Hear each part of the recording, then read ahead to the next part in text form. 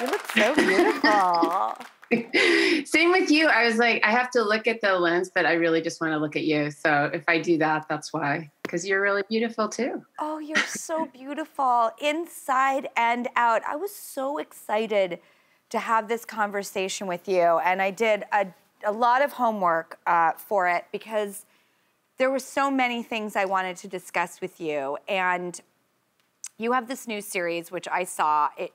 I was so scared. I had to text everyone on the show that I was like, I'm so scared right now. Please, like, and anyone else watching it, I'm terrified. I need people. Tell me your secrets. It's this buzzy new Amazon show.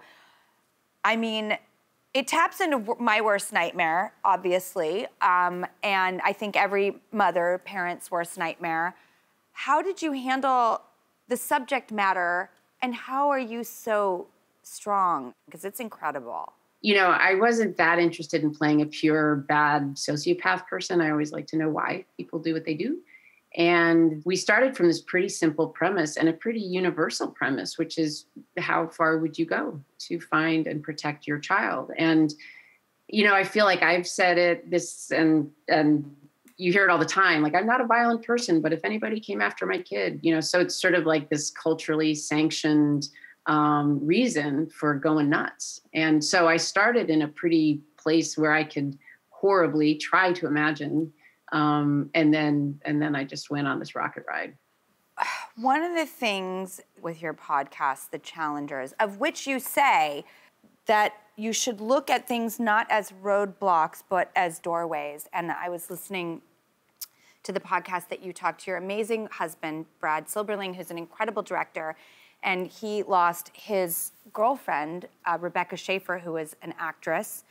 And I thought it was so incredible that you guys talked about that story. Yeah, well, that's sort of a prime example of, you know, this devastating thing that happened to him, which is getting the call that nobody wants to get, which is that your loved one has been shot dead randomly. And it reverberated throughout LA and throughout the world. And it was sort of kind of the first time that stalker stuff sort of really came to the fore.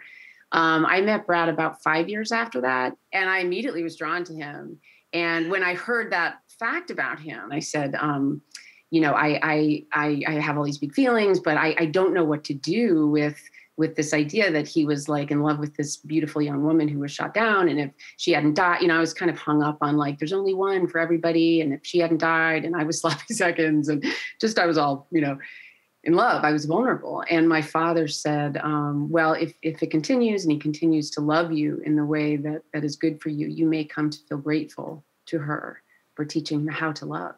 Mm. And that is absolutely what happened. And so my heart, you know, now Rebecca's in my heart in a way that it wasn't like competition. It wasn't jealousy. It was like, oh, all these things that happen to us prepare us to love and to be more present. And that is 100% true of my husband. Thank you so much for sharing that wisdom of how we can all learn, because you cannot change someone's history.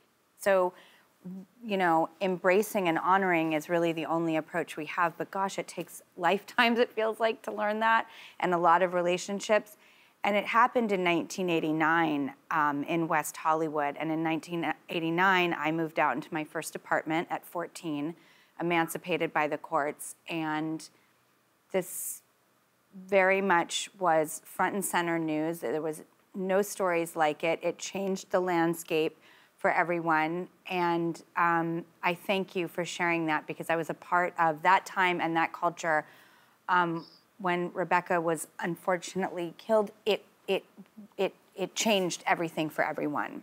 Well, I am so enamored with you and the way that you are living your life, sharing it, and giving us all the nod that looking at it and talking about it is what brings the light and gets rid of the darkness. And thank you for leading the charge on that with your podcast, The Challengers. And if you want to watch this buzzy, important, cool show that everybody's talking about, and it is riveting, it is called Tell Me Your Secrets. It's on Amazon Prime right now. And thank you, Amy. Oh, it's okay, now I'm going to take you in all your beauty and your adorableness. And you know what?